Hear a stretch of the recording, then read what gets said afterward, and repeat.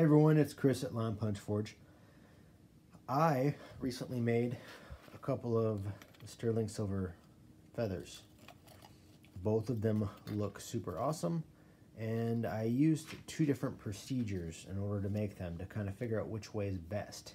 Turns out the first one is the best. The second one, not so great. So what happened was, first one, I'll get close up here. Yeah.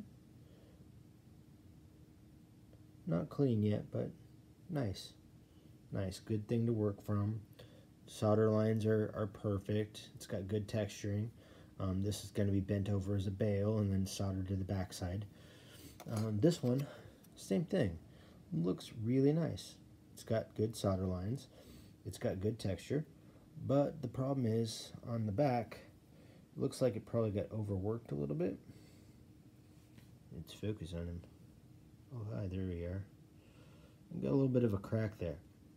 So there's one of a couple things that we can do. That looks like a hole, but it's not. It's just nasty stuff. A couple things we can do to fix that. One, first thing, I'm going to try and add a little bit of solder to see if I can assist that, because on the opposite side of that crack, there's also a small crack in the stem part of the feather right there. So if I solder that, there's a good chance I can get the solder to flow down into that other crack, and then I can just sand and polish it out, and you shouldn't be able to see it in theory. So what I'm going to do is do that first, and then secondarily, if it doesn't work, I'm going to end up soldering a piece onto the back of that, one, to stabilize it, and two, to add a little bit of an element to kind of hide what's going on there. So stay with me, we'll do that. And before we get started, remind you, this little guy right down here, that red one, he likes to be pushed. So I wanted to let everyone know that we've made it to 500 subscribers. We are over 500 now. And if you remember, there's a 500 subscriber giveaway where there's a, I'm going to pretend like I'm holding a coin here, but oh, let's go get the coin. It's right here. Come here, coin. Where are we at? There we are. Here we go. Got the coin. It hasn't polished yet, but yeah, dragon coin. This is going to be our 500 subscriber giveaway. We've already made it to 500, so I'm just adding a little bit of time on there, and people add comment onto that video and tell me something they want to see videos made for. I just filmed a crystal hunting video today. It's going to be a real short one, a little teaser of rock hounding season, so you guys can kind of see what's going on. But for now, soldering these guys, and yeah, well, let's do this. All right, so this is my good one. I want to put him aside so I don't actually slop him with the torch, get schmoo all over him. Don't want that. So I'm going to find the right type of solder. I soldered the back, the stem on with, I believe I used hard solder. So I want to try and use medium on that. I don't want to melt the hard solder.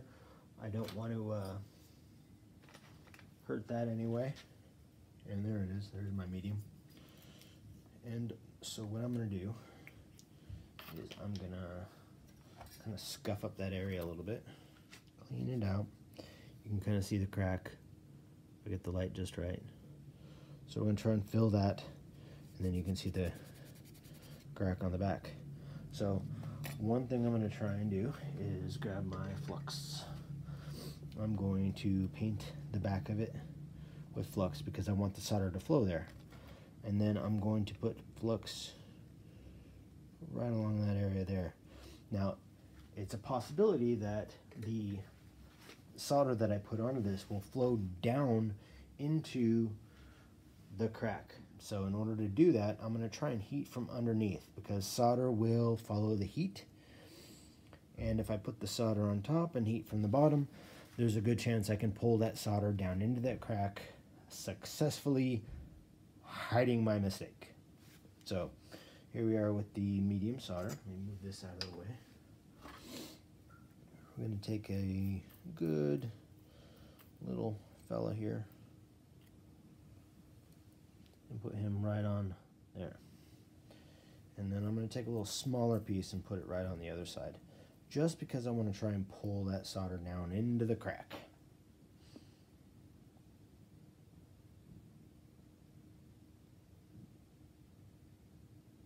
Alright, there we go. So those two are set. Next, I'm going to light up my torch to a neutral flame. Remember, I'll try and get this on video, neutral flame wise. Lighter. Where's my lighter? This is what happens. I lose my stuff all over the place. I had it in one place, and then I went to another place, and oh well, let's do this. Alright, so there we go. That is not a neutral flame, but I'm going to make my acetylene until I get a nice feather at the end. See, it's feathery. And then I'm going to turn on my oxygen and bring and reduce that down into a neutral flame. Right there I have a nice blue. Let's see if I can focus in on the torch, maybe. Trying not to burn my hand. Prudence, don't watch. What I've done here though is I've taken the flame and I've brought it so that the kind of orangey disappears into a blue. You really can't see it that well on video, but yeah, believe me, it's blue. So what that does is creates a neutral flame, and then I'm just gonna slowly heat that up. You're gonna see the flux bubble up, turn frothy, and then get hard. It's gonna foam up white. I'm just heating the entire piece kind of evenly in a nice circular fashion. Not really touching the flame to anything. What I want to try and do is dry out that solder first. So that way my solder dry out my flux first, so my solder's not bouncing around. That flux has a way of having the solder bounce around. See, there it goes. You see the nice white. And I'm just going to try and keep my flame moving. Get that part up to temp. Should almost be there.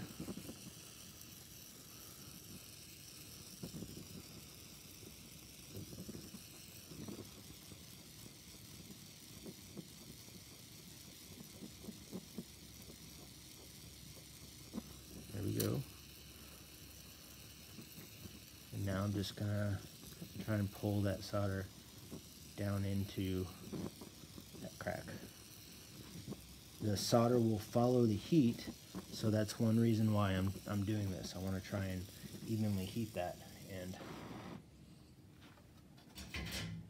get that where I need it. So we will quench, put it in my pickle. Remember, perfectly placed pickle pots. Pickling is important for clean metal. Proper pickling procedures. Practice proper pickling procedures in your perfectly placed pickle pot. Wash off the pickle and take a look at what we have. Looks like we may have successfully pulled that solder down into that crack. The only way to really tell is get a little bit of a little sanding on it. So let me grab let's do a Scotch pad first. I can still get my finger on it. So what I'm going to do here now is I'm going to do one more piece of solder on that crack to see whether or not that works. And if that doesn't work, then we are placing a decorative piece of something on that to stabilize it and call it good. Where's my medium? There it is. I have all these different tweezers and that kind of stuff, and I can never find the one I want when I want it. Alright, so we have a little guy. Nope, I dropped him. A little fellow somewhere in here. He'll work. Come here. There we go. I'm going to place him right on that. And I'm going to see if I can get him to flow down into that. Now, like I said, flowing down in, I'm going to pull that solder down pull it down into that leaf feather. Looks the same. This is probably hot, but I'm touching it anyway. And then I'm going to heat from the underneath to pull it down. Ow, watch out, Prudence. All right, let's do this. Nope. There we go. All right. Feathery. No soot. Oxygen to a neutral flame. Dry it out. Heat up. See the flux bubbling. Heat from underneath. Run my flame right over that. Get a little glassy. It's gonna flow in a minute. It looks like we're gonna be hiding the crack. So that didn't go so well. So we're going to do a different procedure where we make something and then put it on. So we're gonna go ahead and do that. Solder video turned into a forging video. So what we're going to do is we're going to take this piece of sterling and we're going to forge it into a leaf of some sort to solder onto the back and then wrap around the front of the feather. So it'll solder in two places, but what I need to do is I need to forge this into a leaf. And I'm trying to see if I can find my gauge to see what gauge this is. Looks like it's 6 gauge half round. So what we're gonna do is, like I said, this is annealed. I'm gonna find my cross peen hammer and I'm gonna find my other cross peen hammer, and what I'm going to do is probably round that out with a file first. Soft metal does not like to be filed.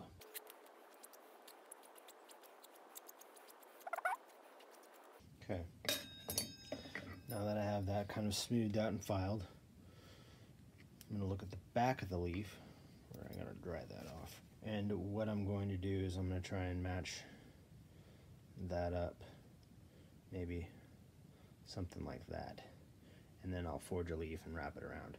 But in order for that to happen, I need to have this area meet this area. So in order to do that, I need to make an indentation.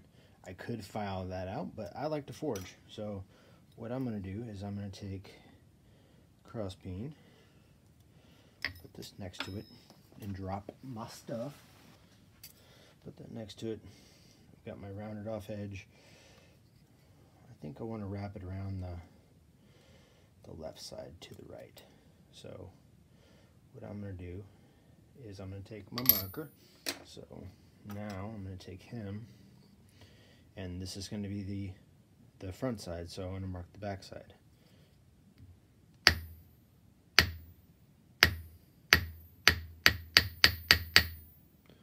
I'm on camera. Take my other hammer and use it as a force.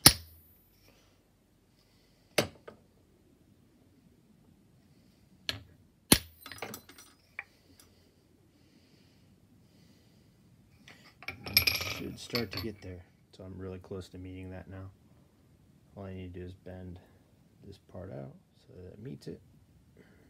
And I have a semi-matching area. What I am going to do though is take this and bend it up and around.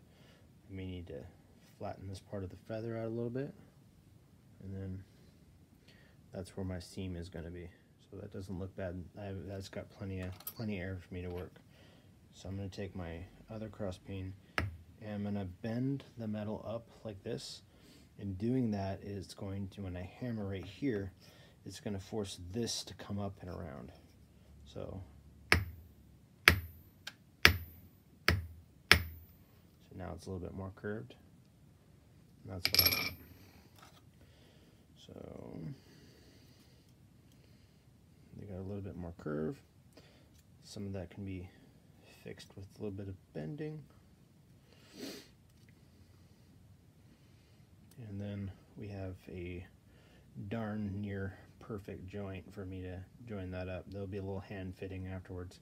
But what I'm going to do now is, we're half round right now, and I don't want that to look funky. So what I'm going to do is I'm going to start rounding it. And I do that by rolling it. I have to be careful with half round wire because this has a tendency to fold over and cold shut.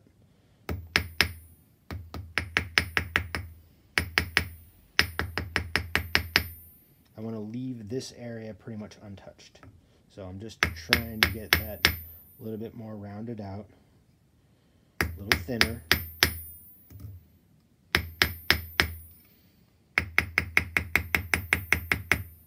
Remember cross peen? I strike, it moves this direction. Here, I move all directions because your striking area is here. Strike goes down, metal moves everywhere. Striking area is here, metal moves this way and moves this way. So, depending on what you want to do, you know what side of the hammer to use. So I want to elongate this.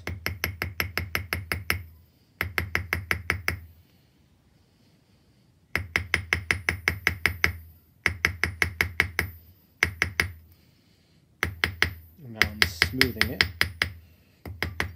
making it a little bit more better. I said more better.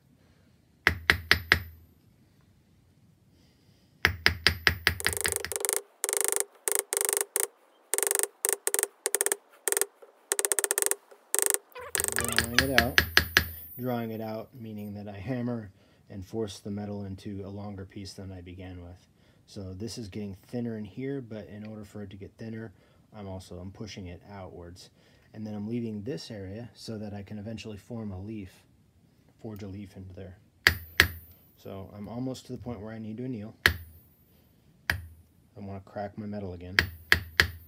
I think that was the case on the leaf to begin with. I did too much forming without annealing.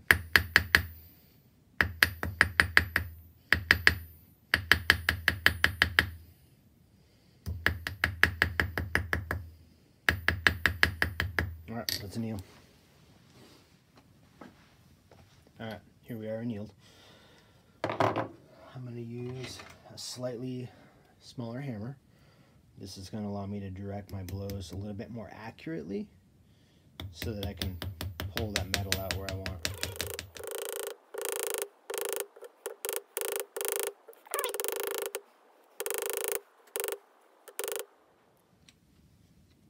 Alright, so we're getting close. I'm rolling it around so that I can keep the shape relatively organic.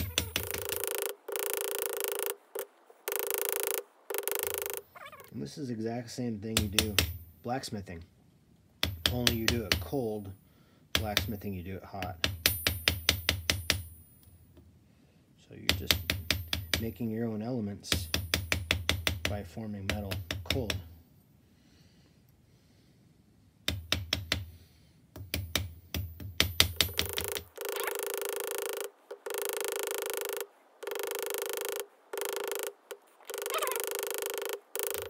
What I'm doing now is just taking out some of those crossbeam marks,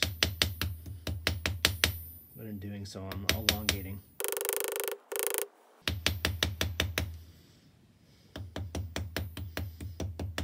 Using the side of my anvil to force the metal where I want to force it. Bring down those shoulders.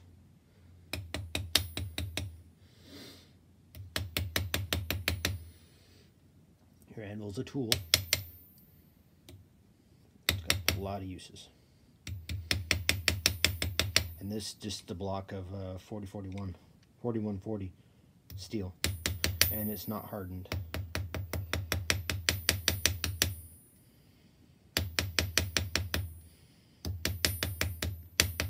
Okay, I'm going to anneal. The next operation is going to be me kind of texturing this out a little bit with another hammer. Probably either this fella, or I think I like this one. This is a old finish that is on here. It's pitted, but it makes a really awesome finish for stuff like that. So let me anneal this and I'll be back. Okay, we're annealed. So what I have now is I have the curved area that's going to go on the back of the feather over that, and I'll need to do a little bit of working on that to kind of curve it around a little bit more. Just give a little bit of love. Flatten some of those areas out. And now that's not quite right. So as I'm hammering, I'm lifting with this hand. That's going to allow me to hammer and draw this up into a U shape, keeping downward pressure on that in order for that to happen. That does not look too bad. I've got that thinned out where I want it. Now I'm going to texture it and thin it out just a little bit more.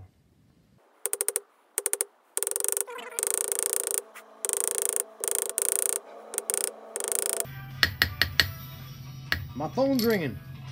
I'll be back. And the back. Just continuing to round this.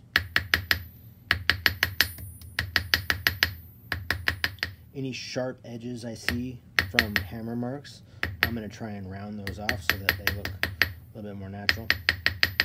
Alright, now we're going to make the leaf part. In order to do that, I want to try and, you can do a couple different ways. You can file this to a point and then do your hammering, or you can forge it to a point. And for this, let's see what this is going to do. Oh, it's going. Just equal sides.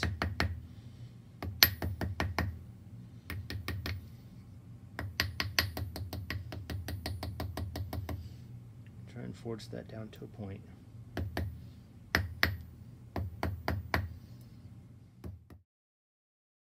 Okay, now that I got it there, just because of the shape of the wire, I'm not going to be able to get it super pointy, and I'm feeling lazy. So I'm going to file that a little bit more to a point. Getting there. Okay, so we have an okay point on there. That'll be fine. Next thing we want to do is make the shoulders for the leaf, and that's going to be where the stem terminates into the leaf. So in order to do that, make sure I got the right end. Yeah, I do. That's going to happen right here. So I need to define those leaf shoulders.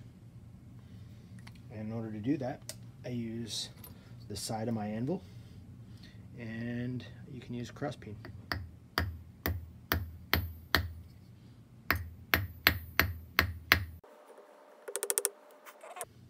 Make sure you also define the top portion.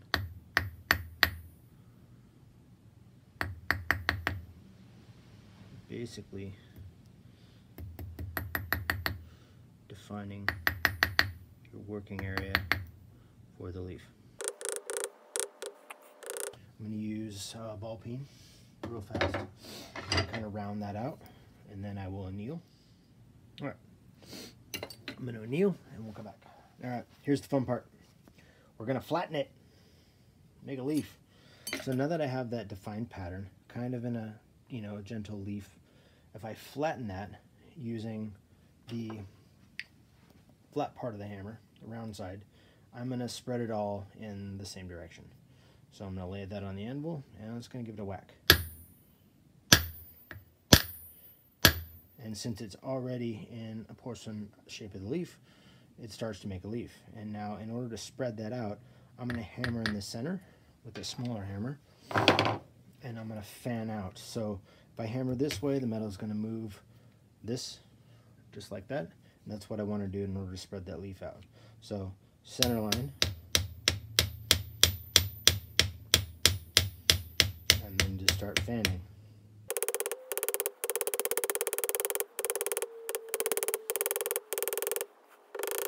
Flatten it a bit more. Shoulders.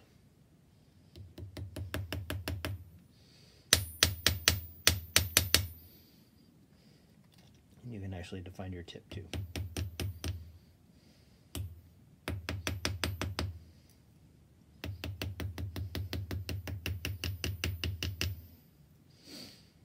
And then we are to.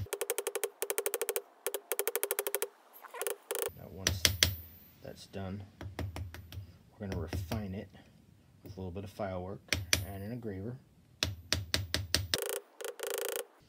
But first, we'll anneal. Alright, I'm back. I wanted to find my shoulders a little bit more.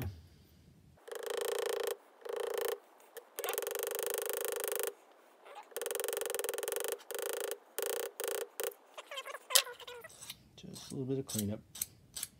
You can cut in a little bit with maybe a round file. Where'd he go? Is that him? That's not him. It's probably on my bench right in front of me. So I'm just going to round out that shoulder. And we'll do a finish on him. Okay. There's our leaf.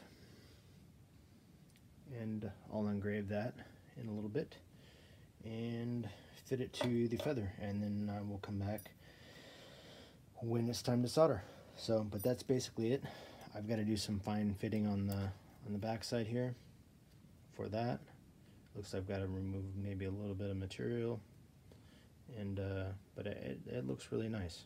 That's going to work out really well. And then what I'm going to end up doing is bending the leaf portion around into the flower, or excuse me, feather, and down into the leaf so that the engraved side shows out, so it's wrapped around. But yeah, cool. That'll work. And we'll come back.